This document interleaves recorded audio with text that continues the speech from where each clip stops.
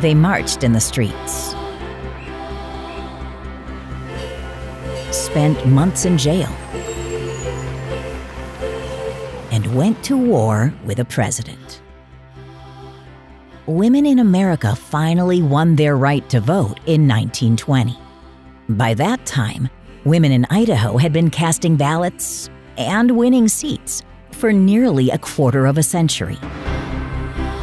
Why would it have happened in the West before in the East? Sometimes I am overwhelmed thinking of how did it ever happen in the West?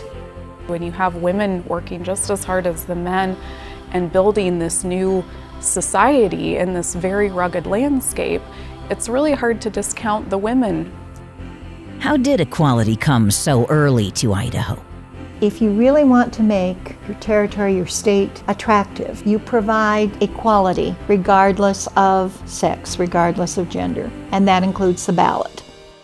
Do we really know the heroes behind the cause? Abigail Scott Duniway was probably one of the longest lasting suffrage activists in the country. She was shocked to the marrow of her being at how little opportunity women had. And she began to think about, instead of putting babies into cradles, how about putting ballots into ballot boxes? I think this is the tip of the iceberg for finding out who Emma Edwards was. And so many of these descriptions about her are wrong.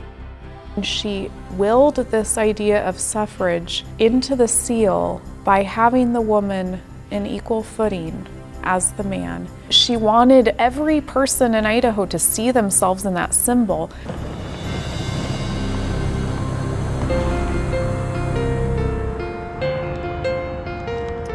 How will a new generation of women make their mark on Idaho? It's incredibly important to have strong role models. Tell me about the bill. All of the evidence makes it very clear that that's one of the things that young women need. Know your government, and then going to Girls' State, and then one day you'll be in the legislature. I'd love to. We're able to say to the rest of the world, this is what we are.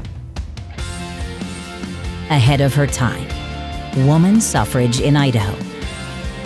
Coming in 2020.